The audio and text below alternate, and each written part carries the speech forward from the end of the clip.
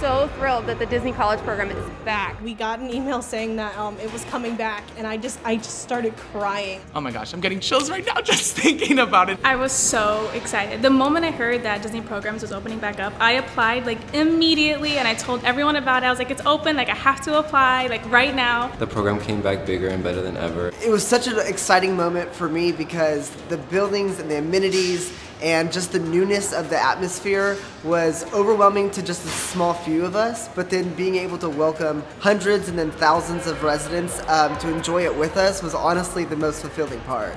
During my move-in day, I felt very excited and very anxious and very like, oh my gosh. It was a really like cool experience. Walking in, being one of the first groups to come. Like if someone told me like this is the experience I would have had, like I could have never even guessed in a million years that about all the friendships I made and all the adventures I've been on. It's truly a dream come true. In years to come, it's definitely going to be a progression of what can we do to make that experience better for our residents and to make their living experiences just as great as their work experience. I'm excited to look back in a few years and think like, wow, I was one of the first people here at Flamingo Crossings Village. It's so exciting that we're celebrating the first anniversary of the college program being back. What's even more exciting is that we are bringing back our international program participants after over 2 years right here at Walt Disney World, and we are so excited.